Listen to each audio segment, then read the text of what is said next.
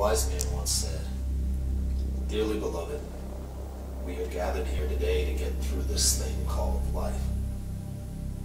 And he was right. But he never said it would be so damn hard. No one wants to hear someone preach, but that's only because they don't want to face the truth. The truth, it hurts, it stings. In reality, it bites down.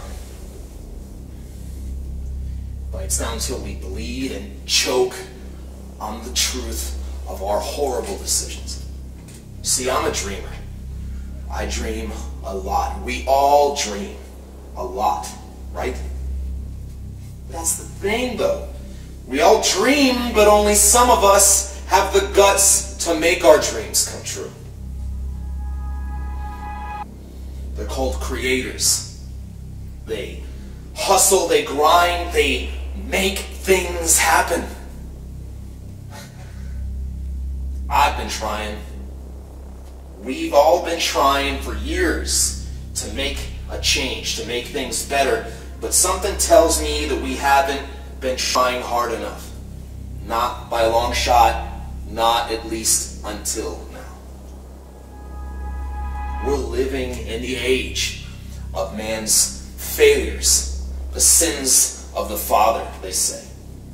And it's about damn time to pick up the pieces, wouldn't you say?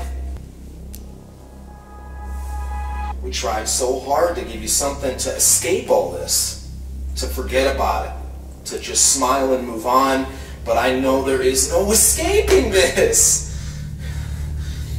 There's no positivity. It's not about positivity. It's not about negativity. It's just about reality. The truth. And what's the truth? The truth, the reality is that we're all damned by our own hand. And that change comes from within. Like a new nation to rise and to rebuild and to reclaim.